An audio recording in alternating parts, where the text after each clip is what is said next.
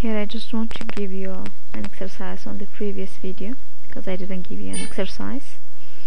The question is here saying if fixed costs are 25 and variable costs are 2 and the demand function is P equals to 20 minus Q, obtain an expression for pi, which means profit, in terms of quantity and sketch its graph.